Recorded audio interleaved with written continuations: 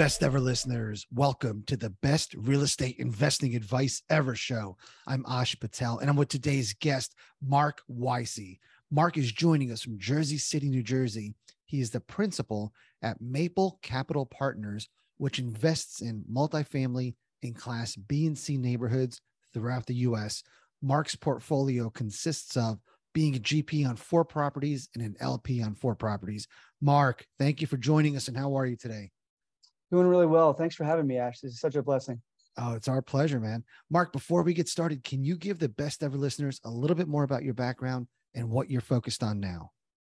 Absolutely. So I come from the world of finance. I've worked my entire career in financial markets, first on the IT side of things, and then in the last, say, 7 years or so in trading and portfolio management. And over the last 5 or 6 years, I've steadily grown my own personal portfolio and then transitioned into the multifamily space with my partner and I. Marc, the $1 million question, what are stocks going to do going forward? We're recording this mid-August of 22. What's your gut feeling? We're not going to hold you to it, and we're not going to circle back. You know, my crystal ball is in the shop, is what I always say. I am not a stock guy, full disclosure. I trade bonds, municipal bonds, which are a little bit less volatile than stocks, and I'm actually pretty happy about that. So I couldn't tell you. As far as the economy, I think that potentially we could have a slowdown here, as we're already experiencing, and hopefully it's a soft landing as opposed to a hard landing, which the Fed is trying to engineer here. Yeah, Marc, you don't often see finance people crossing over into real estate. How did you get exposed to real estate? Yeah, so I'll start at the beginning, where my father came to this country in the 80s as an immigrant from the Middle East, and kind of a typical immigrant story, you know, came here with nothing in his pocket and made a life for himself and our family. And so ownership and having, you know, entrepreneurship in my family was always a pretty seminal part of my childhood. And so, you know, I always had in the back of my head having ownership over whether it be a business or real estate. Then I came across the little purple Bible, as I call it, the Robert Kiyosaki Rich Dad, Poor Dad book. And I was hooked on real estate ever since then. What was your first property? I had bought a condo in Jersey City, initially just to live in, and then started to do a house hack. This was back in 2017, before I think some of the terminology around house hacking was maybe around, or at least in the forefront. And I was just basically thinking that I rent out a couple of rooms and help, you know, pay a portion of my mortgage every month. And it kind of snowballed from there. What was that pivotal moment that made you passionate about real estate? Yeah, I think it was the fact of just seeing in my area at that time, equity values were going up pretty rapidly. And, you know, what I was making at work relative to what I was making by just owning property there, as well as the cash flow itself, that was really an eye opener for me. Do you still work full time? I do still work full time. Yep. And what was your first multifamily property? Yeah, so we started off in residential, as I mentioned, buying condos and then single family and then duplexes in the northern New Jersey area. So, you know, technically it was a duplex. As far as the larger stuff, it was a 32 unit was the first commercial property that we bought out of state, actually. Who's we? Myself and my partner, we met initially back in 2018 or so. He was another local real estate investor. Came from actually the same alma mater as myself, but I didn't know him in college. So just kind of a funny past there that we had. And he came from the world of civil engineering. And so myself with my finance background and him with more of the construction hat and, you know, managing large projects, it just seemed to be a good partnership there. And we started off very small on that duplex that I mentioned. And, you know, we were there after work every day, putting in the hours, sometimes working late into the night or early morning. And we saw that we were working, you know, very hard and working very well together. And that kind of started the partnership in earnest from there. Marc, with your partner, did you have the property first, or did you decide to build this company and then go out and find the property? We decided to build a company first. We both initially meeting, we both figured out that we had the same goals. In his case, he had a young family, you know, 2 little children that he was looking to build a legacy for. And for me, I was looking to build up some passive income every month. And so we were both aligned in terms of that.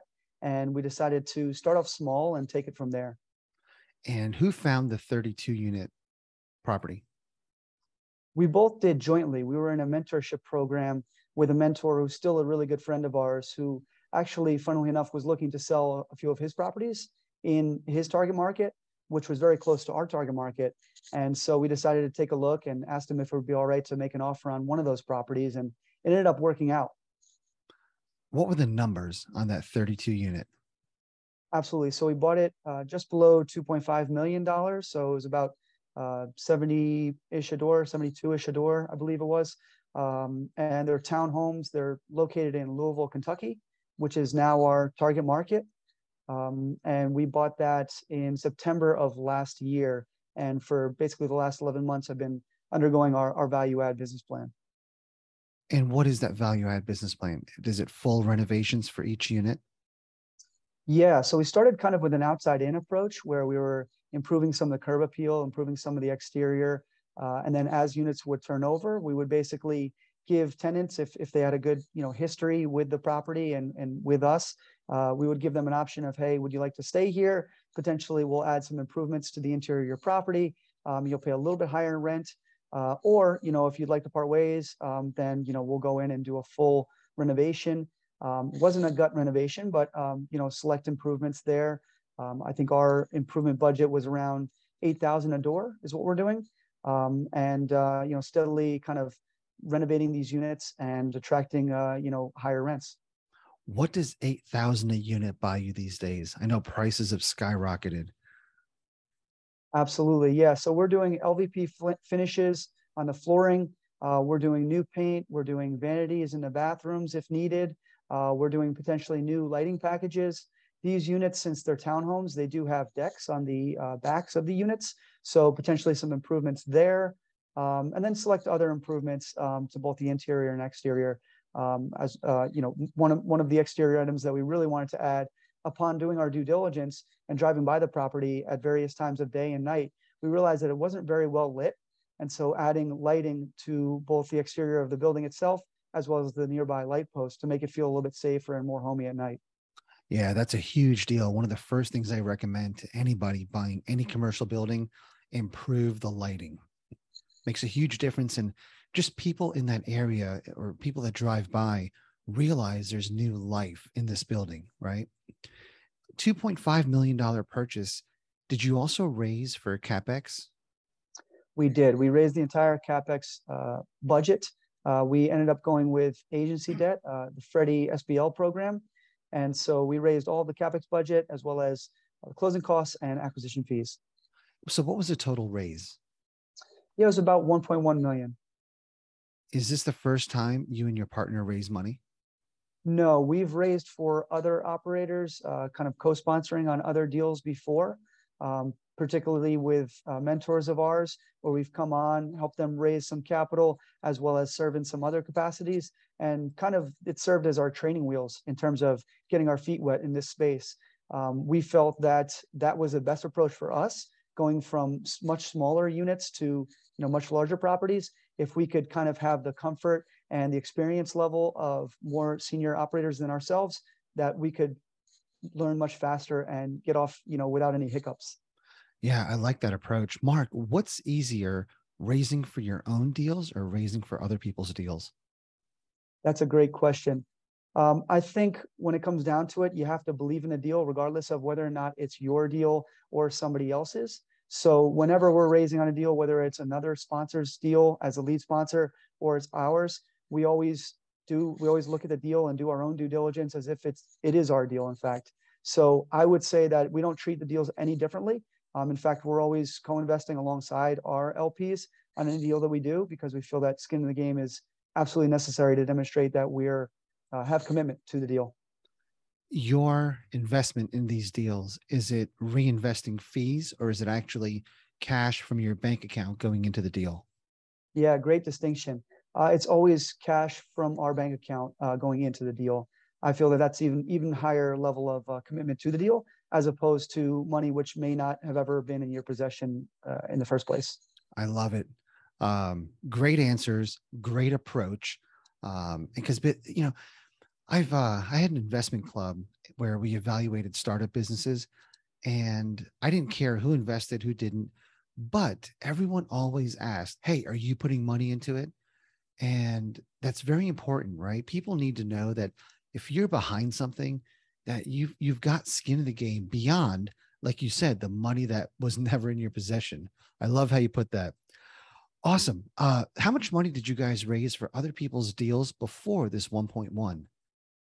Yeah, great question. So we raised, I think, initially around 250,000 on our first deal, and then 300,000, and it kind of grew from there. So starting off with maybe a handful of investors on our first raise, and then as we've kind of made it more known within our network, and as our network has steadily grown, we've kind of grown our investor base there with each subsequent deal. Yeah, and that's you're on the fast track to success. Marc, how do you acquire new investors? Yeah, great question. So one of the things that we're working on now is revamping our website. We want to put out a lot more content in terms of on the educational side. Tons of folks from our networks, maybe they have some fundamental understanding of real estate, but they're a little bit leery of this whole syndication word and how it all works. So educating is first and foremost how we kind of see ourselves. I've read the Hunter Thompson book, which there's a line in there which I absolutely love. It's always be disclosing. And I kind of took that as, whereas in the 80s and movies like Glengarry, Glenn Ross kind of popularized this idea of always be closing. I don't consider myself a salesperson. I consider myself first and foremost an educator. So whether we meet somebody on a webinar or in person, or it's a friend of a friend who maybe, had heard what we're doing and what we're up to and wanted to learn more, it's always a matter of, hopping on the phone or meeting in person and making them comfortable with the risks and kind of rewards of this investment class. Okay, I love that. Again, if I don't know anything about real estate and I agree to having a lunch with you to find out more, let's play through how that conversation evolves. So you start, man. Hey, tell me what you're doing. Tell me this real estate thing, and why is it good for me? Absolutely. So first and foremost, I actually will flip the script a little bit. I always try to learn about them, because as much as I live in the real estate world every day and believe in this asset class, and I really think that there's no better investment opportunity out there. It's not perfect for everybody. Real estate is a great tool for wealth building over time, but there are some people that it might not be suitable for. So I always try to understand what their background is, whether they've invested before, whether it be real estate, stocks, bonds, any kind of asset class, and then what their goals are. It has to really align with what individuals' goals are. It is by no means a get rich quick scheme, despite what you might see on social media and things like that. So I'm always trying to set expectations that this is really a long-term investment and that liquidity is going to be not there for maybe the first 2, 3, potentially 5 years on the deals that we're doing. And if it makes sense for them at that point, then I'll talk a little bit further about what we're up to. Marc, that's a killer mindset. I love that. With your partner, how many deals have you done? Yeah, so as lead GPs, we've done 2 deals. We're currently working on our 3rd deal, which we're doing inspections for this week. What's something you would change about the dynamics of you and your partner working together? I don't know that I would change anything other than the fact that I would have partnered up earlier.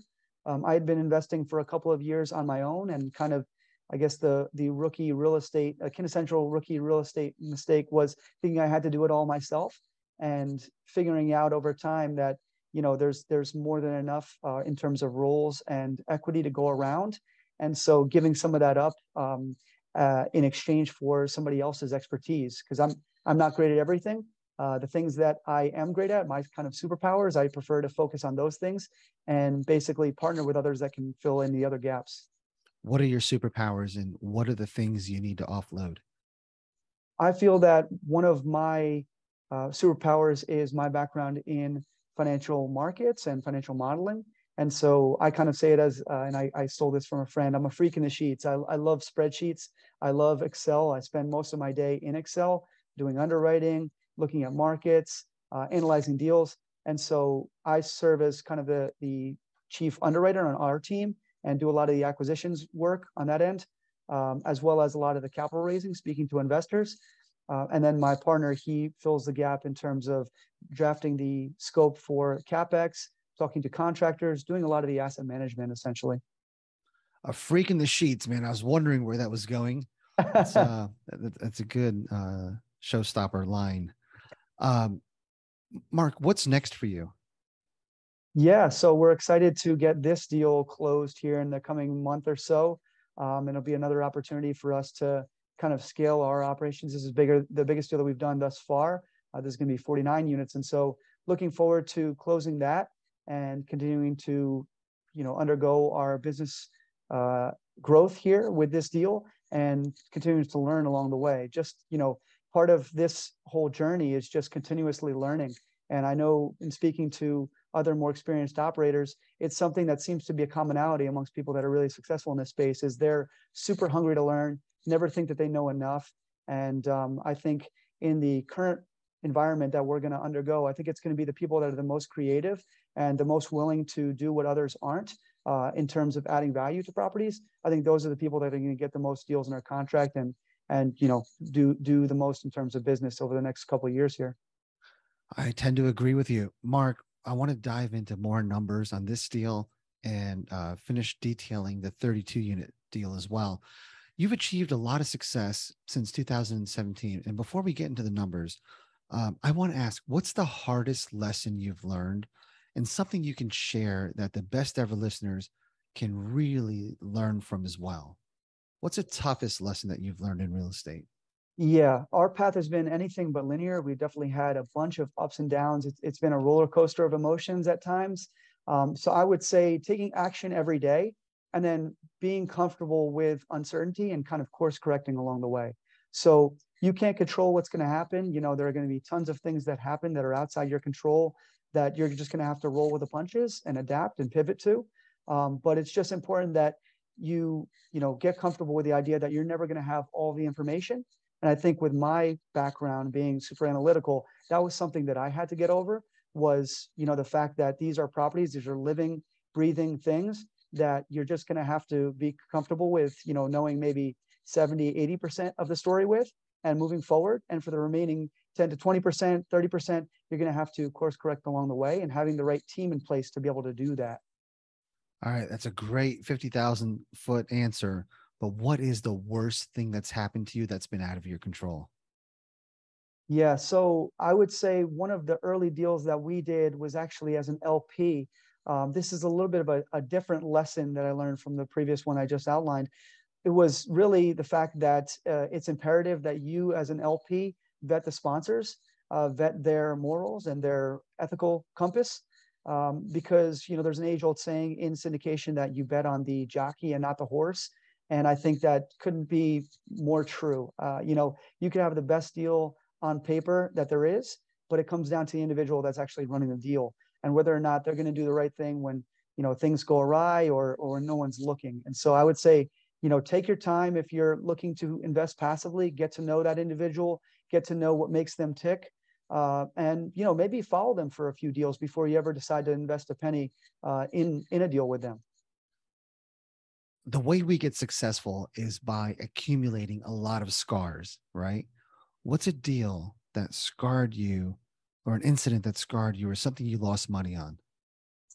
Yeah, so that's kind of that story that I just outlined was we invested with a group that, was basically pursuing an Airbnb strategy here in the Northeast. And this was back in 2018. So we didn't know a ton about investing passively. We didn't know which questions to ask or which red flags to look for necessarily. So we invested with them, put our full faith in them.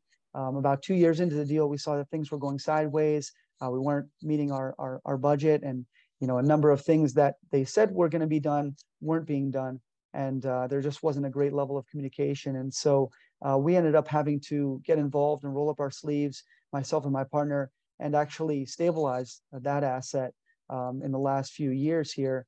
And so, that definitely left a mark in the back of my mind was that, when you're looking at deals, really, like I said, vet the sponsor because I wouldn't wish that experience on anybody.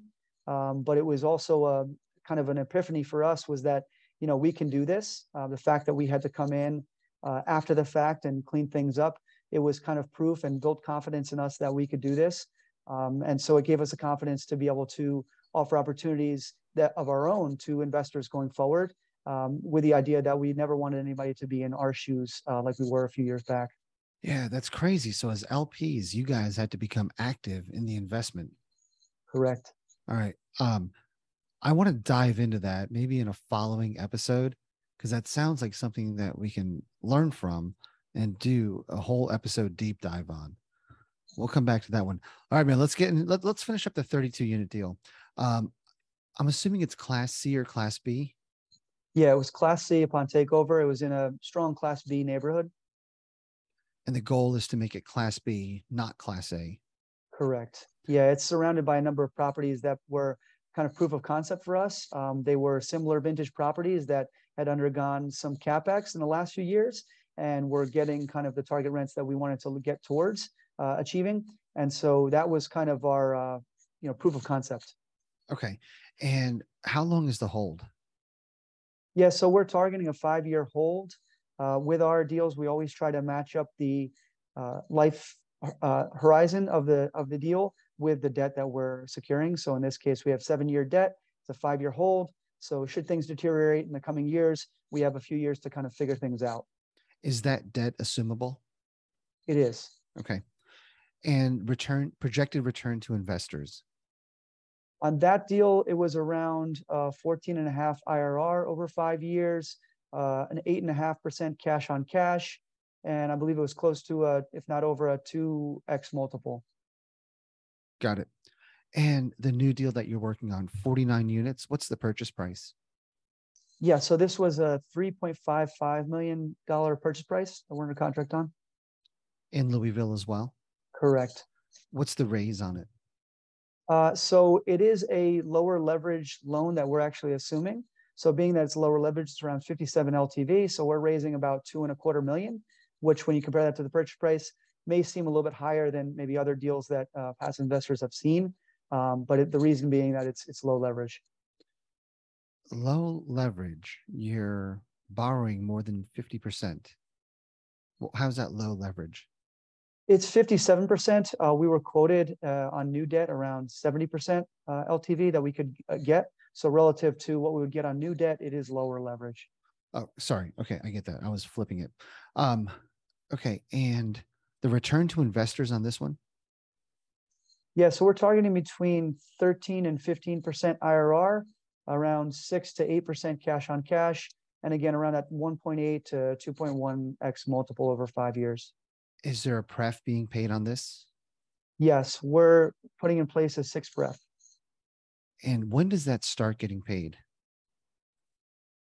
That starts 6 months into the deal. We want to be able to have enough cushion to kind of stabilize things with our operations on the property side, and then start paying that out in month 6. Got it. Awesome, Marc. Are you ready for the best ever lightning round? I am. All right, Marc, what is your best real estate investing advice ever? Yeah, I think it's surrounding yourself by other people that are doing it at a higher level. So the acronym that I always use is PAP. And I kind of equate that to the first P is peers. So, whether it's a mastermind or just an investment club that you surround yourself with, other people that are a similar level or maybe a little bit ahead of you, behind you, that you can learn from and in turn teach one day. That's one aspect of it. Kind of advisors. So you can call that a mentor, a coach, anybody that's a little bit further ahead of you that can help you avoid some costly mistakes. I think, a lot of times there are paid programs, which I think that money is well spent for a lot of programs because it'll help you avoid a lot of time, frustration, stress, and potentially dollars in mistakes that you make along the way. And then the last P is partners. So partnering with people, like I mentioned, that maybe have complementary skill sets as you, that have aligned values, kind of live with the same value set that you have, same belief system that you have, that you can partner with, and you can all kind of share the load because, as I mentioned, there is more than enough to in terms of responsibilities to go around. Marc, what's the best ever book you read recently? I am currently reading 75 Hard by Andy Frisella. It's really a program more so than a book. That it's kind of a routine that you follow every day for 75 days straight. And it kind of instills commitment and mental toughness. The book is about discipline in a sense. Marc, what's the best ever way you like to give back? Yeah, absolutely. So I've been very lucky in my life. Number one, being born in America. Number two, being born into a family that was very loving, very supportive, and instilled some great values. So I try to give back in terms of mentoring. I mentor a child here in northern New Jersey, and I've been doing so for the last 5 years. And it's been tremendously gratifying seeing him grow and learn and develop his own interests and passions, and also incorporating him in what I'm doing on the entrepreneurship side. I think, there's a ton to be gained from public schools, but unfortunately, I think one of the things that may be lacking is just this sense of ownership and entrepreneurial pursuit.